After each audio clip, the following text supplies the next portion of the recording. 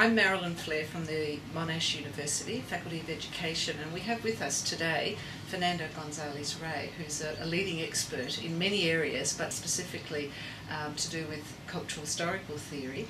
And we're going to talk to him today about the way in which he conceptualises that concept, because we know it's one of those concepts that people struggle with. So, over to you. Thank you very much for the invitation, Marilyn. I am B, you are English, but I try to express in my one. You know, the concept of Perezhivanie, from my point of view, is really a transitional concept in the Vygotsky world. Was one of the latest concepts used by Vygotsky. In my opinion, Perezhivanie addressed to three main points within the cultural historical tradition. The first one, to overcome the split between social and individual. The second one, of course, to break down the way in which internalization was used for explaining the social origin of psychological processes. And third, it was a way also to overcome the idea of reflection, because in fact Perezhivanie is a truly psychological production. As Vygotsky pointed out very clear, a personality has very important in the way that social influence get meaning for the child development. And for this reason, Perezhivanie is inseparable in the Vygotsky conception of the concept of social situation of development. Then, in my opinion, Perezhivanie was part of the moment in which Vygotsky was in transitional point in relation to his theory.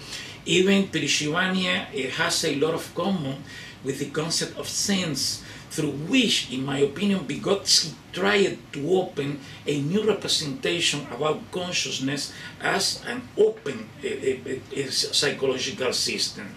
Perezhivanie was used as the unit of human development, but unfortunately Vygotsky had not time to go further in the development of the concept, and it is one of the reasons by which methodological it is difficult to use the concept in order to give meaning to empirical research. It is really difficult because, in my opinion, Perezhivanie demands the development of a more constructive interpretative methodology that in the Vygotsky's time really practically the cultural historical approach did not advance on this matter. I also think that Perezhivanie can be used in order to express how the complex social existence emerged in one single psychological function in the child. You know, even there are an expression of Vygotsky that I cannot remember now literally, but when he said that in our current Perezhivanie, it means it's a kind of synthesis of all the historical moments of a child's life, and it is textual, expressed by Vygotsky. I don't know if you want to ask me another question. It's a very brief summary, and maybe the last idea is that the Perezhivanie is also a way to overcome the cognitive affective split, because Perezhivanie is simultaneously cognitive and affective, and despite of the fact that it has been translated as emotional experience in English, this, in my opinion, is much more than this. It is not reducible to an emotional state.